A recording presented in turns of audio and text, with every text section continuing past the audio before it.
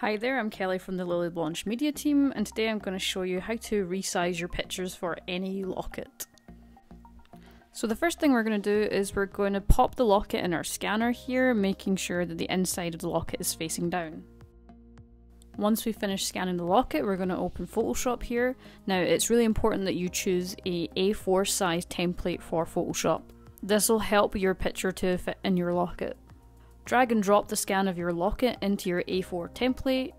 As you can see, we've got two layers here. We've got a locket layer and a blank layer below. Basically what we're trying to do here is create transparency so that there is an empty space where the picture will eventually go in the locket. To do this, we select our locket layer and then we go to the magnetic selection tool. This is going to allow us to cut out a transparent shape in the locket. Carefully draw an outline of the empty slot on the locket and then delete. You can also use the eraser tool just to tidy up any areas you weren't quite happy with.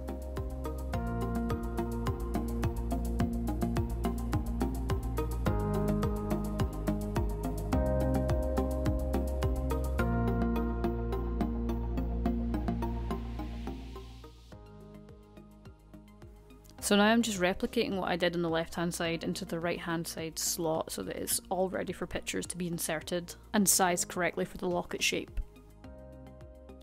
I'm just going to rename the top layer Locket Layer. This helps to separate it when we add the pictures. This will help to distinguish the locket layer when we add pictures and is especially helpful if you're working with multiple photographs.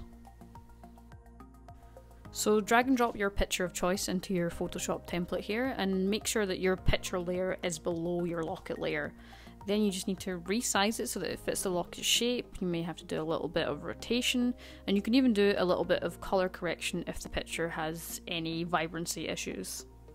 Once you're happy with how all that looks, then it's time to print on some nice high quality photo paper. This is a locket we already completed using this exact template.